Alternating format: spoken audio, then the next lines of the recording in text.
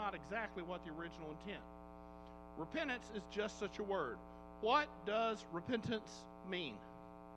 Webster Dictionary defines repentance as to feel sorry or self-reproachful for what one has done or hasn't done. To feel so contrite over one's sin as to change or decide to change one's ways.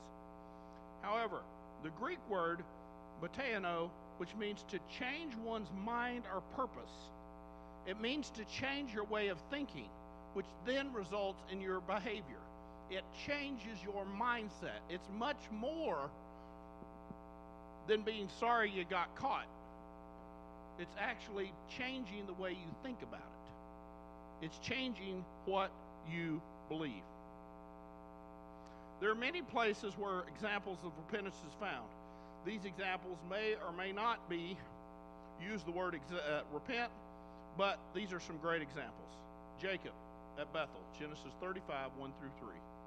And God said unto Jacob, Arise, and go to Bethel, dwell there, and make an altar unto God, that appeared to thee when thou fleddest from the face of Esau thy brother. Then Jacob said unto his household and to all that were with him, Put away the strange gods that are among you, be clean, and change your garments. Let us arise and go up to Bethel. Notice here God's instructions to Jacob, and then Jacob's instructions to his household.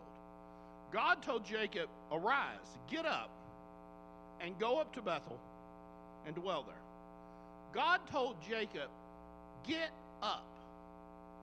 First of all, we got to recognize it takes action on our part. We have to make a deliberate, conscious decision. I'm going to do something different. I'm going to get up out of the mess I find myself in. I'm going to get up, and I'm going to go to the house of the Lord, and I'm going to dwell there. The problem is, in today's society, many people are Easter, Christmas Christians. Or at the most, they're 1 hour on Sunday. But God's plan is for us to dwell in relationship with Him. Dwell in the house of the Lord. Dwell with Him. If you study the sacrificial plan in the Old Testament, you find out very quickly that there was a lot of activity. There was a lot of involvement. They would take that perfect lamb and they would bring it into the house, and they would keep it in the house with them for 3 days, so that all the kids would get really attached to it. Then they would all go up as a family to the house of God, and they would sacrifice it to God.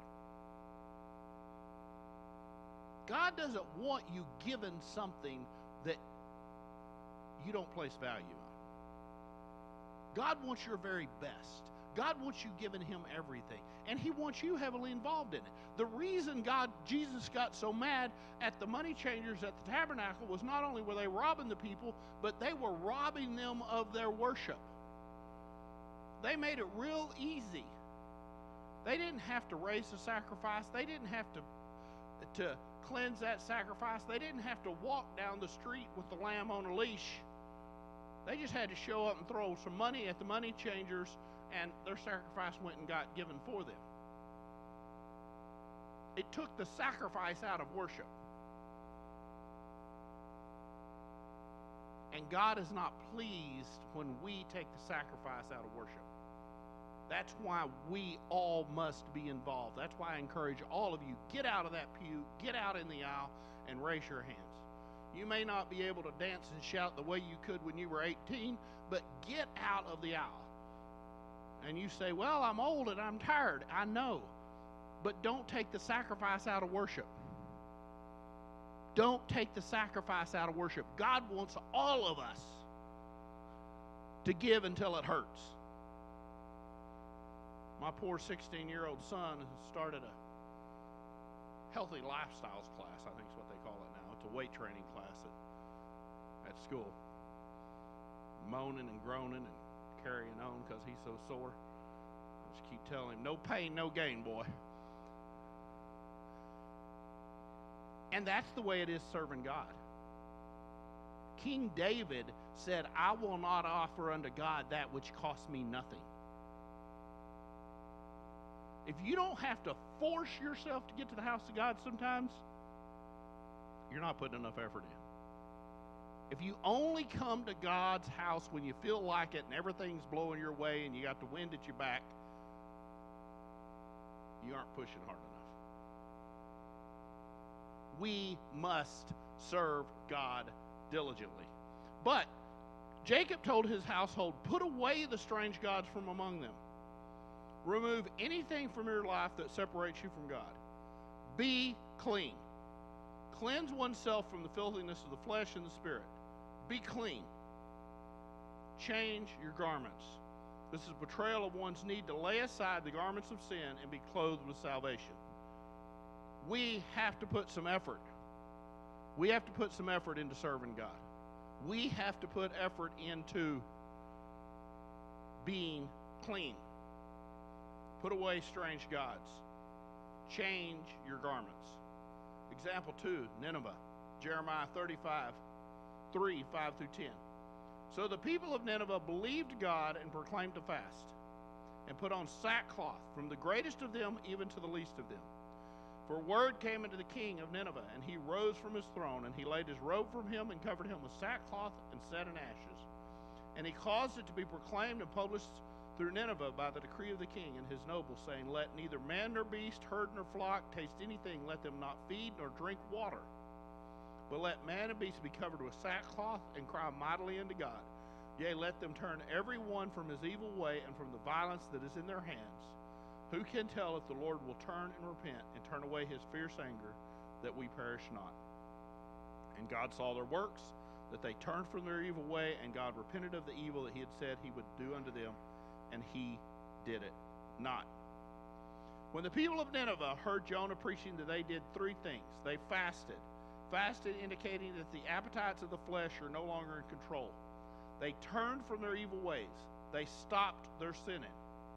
And they turned from the violence in their land, in their hand. The people changed their conduct in every way. Because of that repentance, God saw their works and spared them. We were talking about our New Year's service that we're planning for the end of the year on the way to church. And yeah, I know it's August, but we're talking about our New Year's service. We're talking about how we're planning on coming in and having service at about 8 o'clock and worshiping, and then we're going to take a break, have some fellowship, then come back in, pray in the new year, have communion. And we were talking about how right after that we're going to go into a 21-day fast. First of the year. We're going to rededicate. We're going to refocus. We're going to get plugged back in. And I understand there's all kinds of fasts, and we talked about this last year, where it could be a complete fast, it could be a no meat fast, it could be whatever, all sorts of different fasts you can do. But notice here in Nineveh, it was just 3 days. They had no food and no water. Now, I don't recommend the no water unless you're under doctor's supervision. But I know people that have done no food, no water. I have done water-only fast. And I know there's some people, for health reasons, they can't do that. But you can drop back something. I mean, it doesn't count if I only fast rutabagas and turnip greens. It doesn't count. I don't like those anyway. It's no sacrifice on my part. But if I only eat rutabagas and turnip greens and give everything else up, then that is a huge sacrifice on my part. I'm still eating something, but it's not counted not as a fast. A friend of mine went on a 40-day vegetable broth only fast. And somebody told her, well, if you're eating vegetable broth, you're not fasting. And she asked me, and she said, Brian, what do you think? Does it count as a fast or not? I said, well, you tell that person that told you that to only drink vegetable broth for 40 days and then them tell you whether or not they thought it was a fast. If you're giving something up for God, if you're sacrificing for God, even if it's just not drinking coffee for 40 days. Some of y'all, that would be a huge sacrifice. Some of you, it wouldn't be a sacrifice at all. Some of y'all would rather give up all food and have your coffee than give up your coffee.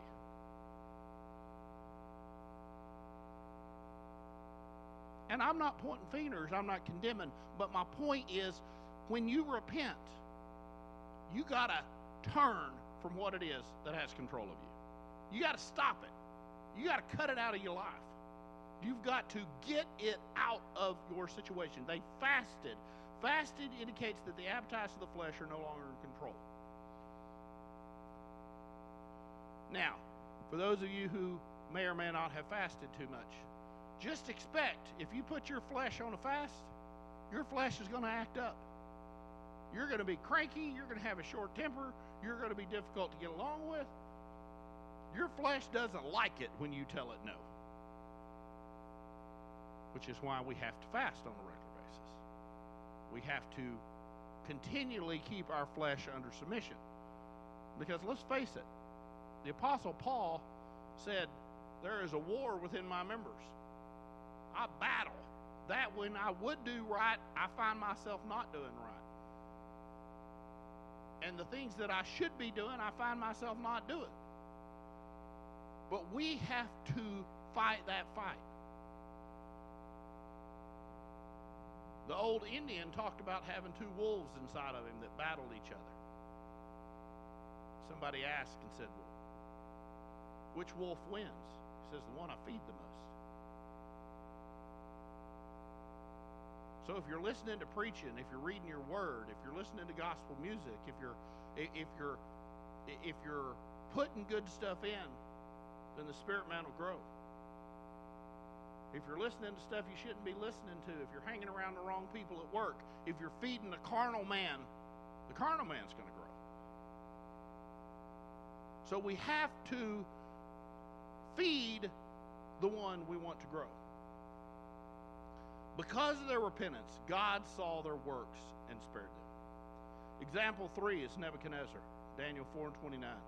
Wherefore, O king, let my counsel be acceptable unto thee, and break off thy sin by righteousness, and thy iniquities by showing mercy to the poor, if it may be a lengthening of thy tranquility.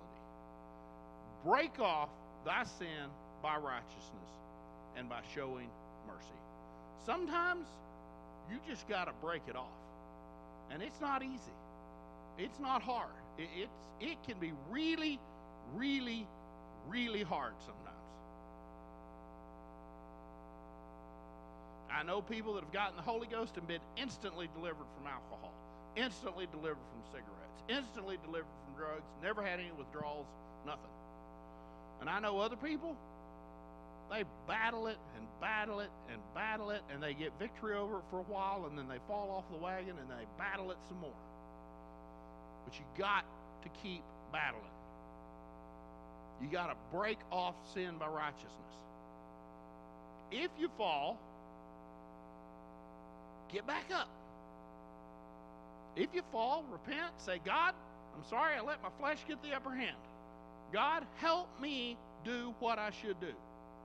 God, I'm sorry that I messed up and let my flesh have control. Apostle Paul talks about this in regards to an athlete training. You have somebody who's training for a marathon, a 26-mile marathon. They don't eat chicken fried steak and mashed potatoes with brown gravy. Not for any spiritual reason, but that's not just good food for training for a triathlon. It's not. And just as natural athletes train and control their diet and control their behavior and limit what they do, we are on a much more important mission. We are spiritual ambassadors for God in this world. We are representing the Lord Jesus Christ to everybody at the grocery store, at the restaurant, at your work. That is who we are. And we have to repent or turn from sinful behavior. We have to break off unrighteousness by righteousness, and we have to walk in righteousness. Now, is that easy? No. Church down the street has a sign up this morning that I saw. Thought, wow, I like that sign. Should have snapped a picture of it. It said, faith makes all things possible. Doesn't say it makes them easy. Faith makes all things possible. Doesn't say it makes them easy. We've got to break off sin by righteousness, and sometimes it's just pure grit. Sometimes it's just hard work. Let me tell you something that I've done that I've learned from my dad years ago. Sometimes you got to look in the mirror and point your finger at yourself and say, Brian, you're not going to act that way anymore. Sometimes you got to talk to yourself. You got to look yourself right in the eye in the mirror and say, get yourself under control, boy. Sometimes you got to make up your mind, and you just got to break off sin by righteousness. Say, I'm not doing it anymore. Is it easy? No. But here's the thing. With the power of the Holy Ghost, it's possible. With the power of the Holy Ghost, you can do it. The power of the Holy Ghost gives us power to be His witnesses. There was a reason Jesus told the apostles, go and wait at Jerusalem till you be endued with power from on high. Because He had seen them all deny Him when He went to the cross. He knew there was no way they could do it without the Holy Ghost. He said, go wait till you get the Holy Ghost and then go be my witnesses. Guess what? Things haven't changed. If Brian doesn't stay full of the Holy Ghost, Brian's not a very good witness. The only chance Brian has to be a good witness is for Brian to come down here and repent and pray through and stay full of the Holy Ghost. And if I stay full of the Holy Ghost, I have power to be His witness. If I don't stay full of the Holy Ghost, guess what? The natural carnal Brian Stevenson shows up, and you guys wouldn't like him very much, I promise. He is not a good representation of Jesus Christ. We must stay full of the Holy Ghost, and we must repent, and we must put things under the blood. Break off thy sin by righteousness. 4 things that he had to do. I'm on the bottom of page 30. Seek the Lord and call upon Him. We can't do this on our own, guys. We have got to have God's help. Seek the Lord and call upon Him. Let the wicked forsake his ways. Stop doing what you shouldn't be doing. And the unrighteous forsake his thoughts, and let him return to the Lord.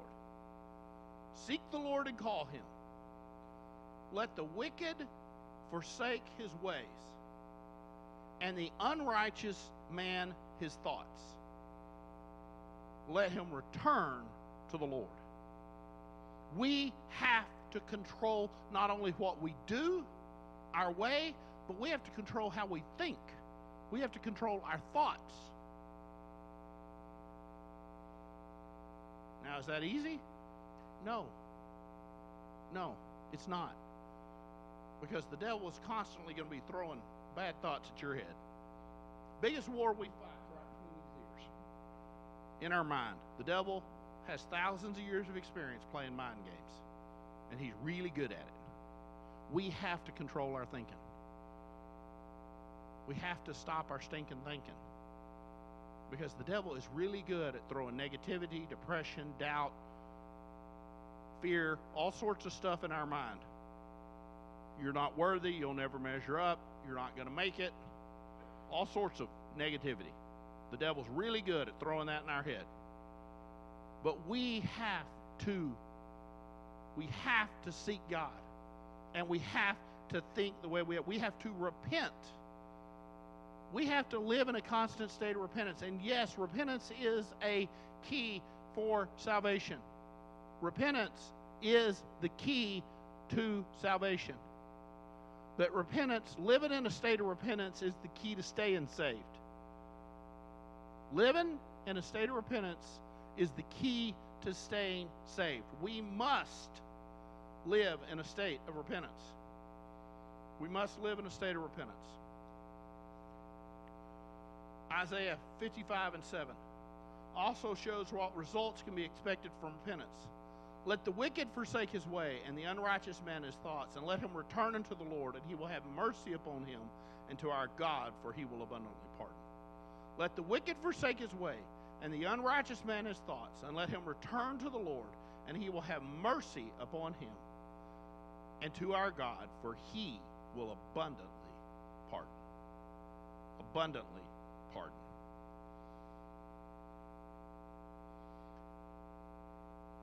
So, covered a lot of the Old Testament. Let's talk about New Testament. Matthew 3:8. John the Baptist told his hearers, "Bring forth therefore fruits meet for repentance."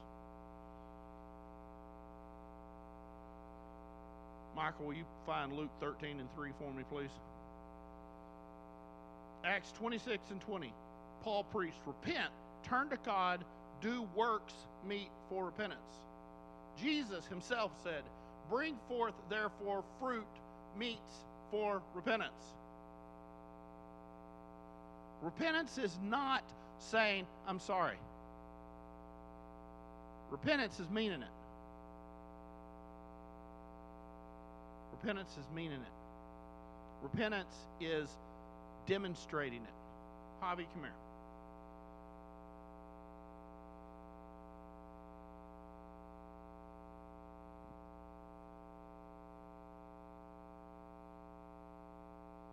Oh, I'm sorry, man. Oh, I'm sorry, man. Oh, I'm sorry, man. Oh, I'm sorry, man. Oh, I'm sorry. I'm sorry. Oh, forgive me, Javi. God gets tired of that. Thank you, buddy. God gets tired of that. Are we really sorry we did it? Or are we sorry we got caught? How determined are we we're going to change our ways? How determined are we, I'm not going to do that anymore? I'm just not. I am going to repent. I'm going to turn about. I'm going to change. That is not going to happen again in my life. Luke 13:3. I tell you, nay, but except ye repent, ye shall all likewise perish. Bring forth fruit meet for repentance. There are changes in one's thoughts, talk, conduct, and action that indicate repentance. These works will follow our asking God for forgiveness and for his help in breaking off old habits. The Apostle Paul, writing to the New Testament church, and I didn't look this scripture up this morning. You might be able to find it for me, Michael. But the Bible says, present your bodies a living sacrifice, holy and acceptable unto the Lord, which is your reasonable service. Present your bodies a living sacrifice, holy and acceptable unto the Lord, which is your reasonable service. Now, in the old days, thank you, Michael, appreciate that. In the old days, you brought a sacrifice and you killed it, and the sacrifice was over. It's a lot harder to do this. It is a whole lot harder to sacrifice my own self-will every day to Jesus Christ and tell myself no all day long than it is to do it once a week. Present your bodies a living sacrifice. Every day, you've got to tell your flesh no. Holy, acceptable unto God. Meaning you have to clean the sin out of your life, which is your reasonable service. But notice something there. The Bible says that we must be acceptable to God. There is a lie going around Christianity that accept the Lord Jesus Christ and ye shall be saved. There is nothing in the Bible about you accepting God. The question is he going to accept you? It doesn't matter whether I accept God. He's God. He's on the throne. He's all powerful. He's in control. He is the judge. He is the King of Kings. He's the Lord of Lords. He is the ruler. He is the final arbitrator of all things. The question is, am I acceptable to him?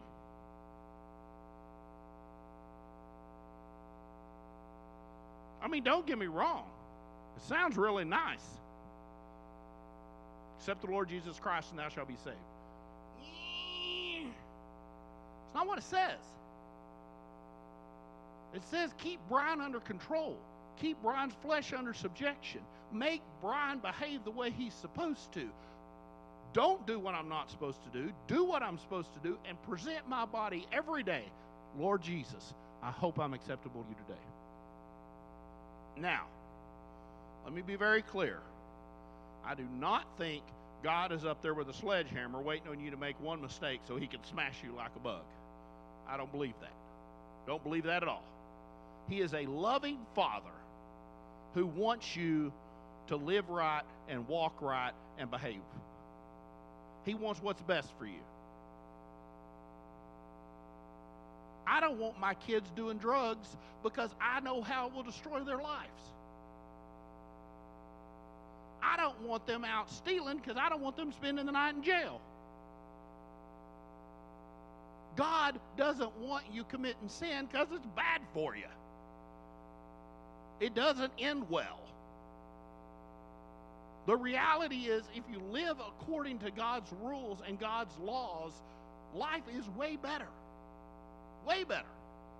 Just look at our society. The more you reject God, the farther you get away from God, the more chaotic, the more traumatic, the more horrific it is. We must live a repentant life. And going back to where I started, well, going back up to Isaiah 55 and 7. Let the wicked forsake his way, and the unrighteous man his thoughts, and let him return to the Lord, and he will have mercy upon him, and to our God, for he will abundantly pardon. Scripture tells us his mercy is renewed every morning, and great is his faithfulness. And he is ready and willing to forgive us if we will come to him and ask him, God, please forgive me. Help me do better. But we have to break off our sin by righteousness.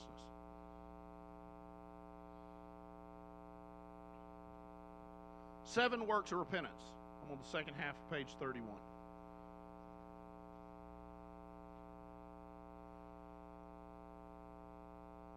Paul, writing to the Corinthian church, he identifies 7 works of repentance. These are not events that happen one behind the other. These works happen at the same time. The intensity of each of these 7 things may be felt in varying degrees by different people. Paul describes repentance. 2 Corinthians 7:11, for behold, this selfsame thing that ye sorrowed after a godly sort. What carefulness it wrought in you. Yea, what clearing of yourselves. Yea, what vehement desire. Yea, what zeal. Yea, what revenge. In all things ye have approved yourself to be clear in this matter. Okay, so you messed up. You watched porn on your phone. So what are you doing about it? What carefulness has it wrought in you? How watchful are you of yourself?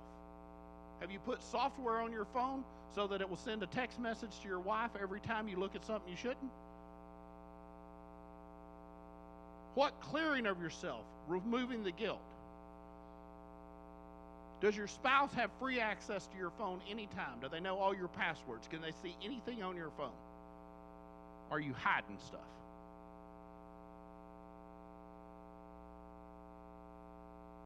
What carefulness? What watchfulness of yourself? I got to watch Brian Stevenson. I got to stay on him. If Brian doesn't stay prayed up, he gets a bad attitude. If Brian Stevenson doesn't stay prayed up, he starts doing things he shouldn't do.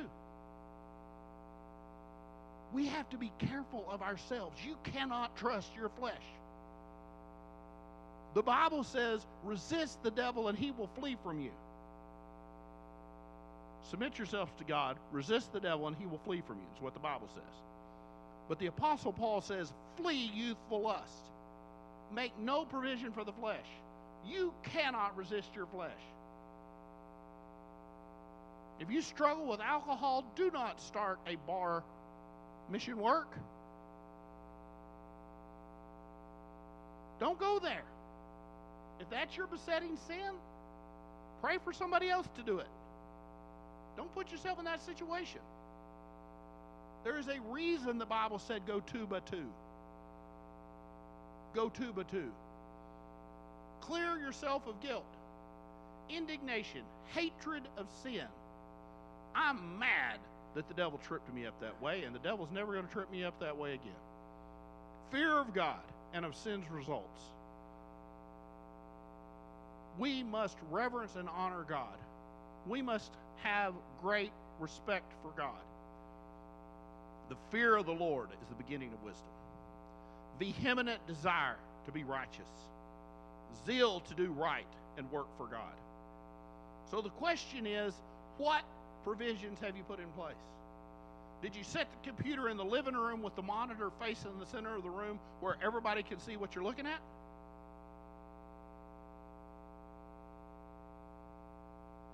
If you have a bad habit of shoplifting every time you go to Walmart, don't go to Walmart by yourself.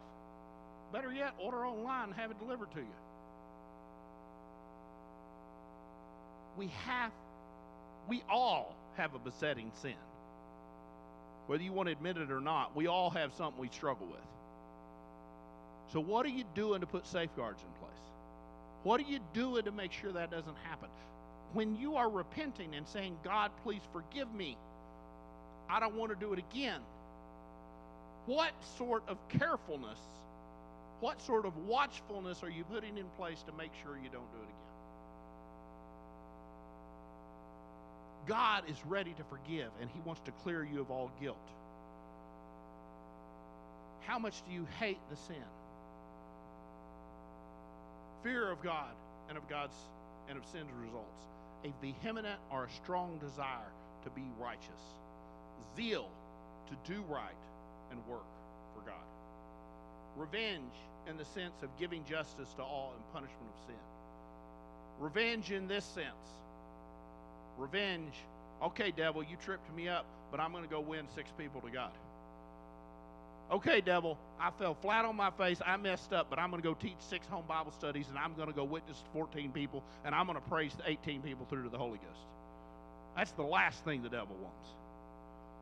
He wants you to say, oop, you messed up, you're not worthy to do anything, you can go to church, but you got to sit in the back corner and not participate, you're not worthy to do anything. That's a lie from the pits of hell. When you mess up, repent, put it under the blood, pray through, get up, and go do the work of God. Get out there and witness. Get out there and pray for people. Work the altars. Worship that much harder. Pray people through to the Holy Ghost. Bring backsliders back to church. Okay, I messed up. I'm sorry. I really mean I'm sorry. I'm putting it under the blood, and I'm going to get out there, and I'm going to take revenge on the devil. I'm going to do something great for God. That's what it means. Does not mean self-flagellation, does not mean beat yourself up. It means get out there and do something about it. Brush yourself off, get up, say, okay, here we go again. This time, I'm going to stay prayed up. This time, I'm going to stay accountable to Brother Andrew or Brother Clint or Brother Michael, somebody. I'm going to find somebody, and I'm going to be accountable to them. And they have the right to call me anytime and say, what are you doing right this minute?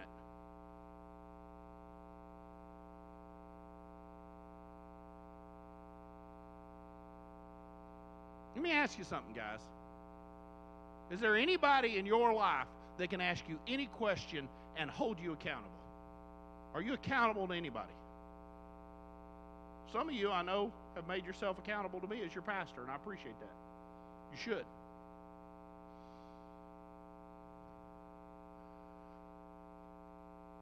But some of you aren't accountable to anybody. Some of you aren't accountable to your spouse. You're not accountable to your parents. You're not accountable to your pastor. You're not accountable to anybody. And that's a problem. That's a real problem. And just so you know, there's people pastors accountable to. There are men of God in my life that have the right to call me anytime. Say, hey, this is what the Lord showed me in prayer. I'm also accountable to the board members of this church. And they have the right to pull me into the office and say, hey. And there are other people that I've made myself accountable to. We all have to be accountable to somebody. We all have to be submitted to somebody. The Bible talks about submission for both men and women. We all must be submitted to somebody. Because here's the thing. The only way that we're going to make heaven is if we keep this flesh submitted to God. And if we live a life of submission and live a life of repentance, if we live in a constant state of repentance and we live in a constant state of submission, it's a whole lot easier when the devil tempts us to say, nope, I'm not going to do that. Nope, I'm going to walk away from that. Nope, devil, you tricked me with that 4 years ago. You are not getting me with that again. I am determined that's not going to happen. I am adamant I'm not falling that way again. Mark 1, 14 through 15, on the top of page 32. Repent ye and believe the gospel. Mark 2 and 17, I came not to call the righteous, but sinners to repentance. Except ye repent, ye shall all likewise perish. Luke 3, 13 and 3. Luke 24 and 47, repentance and remission of sins preached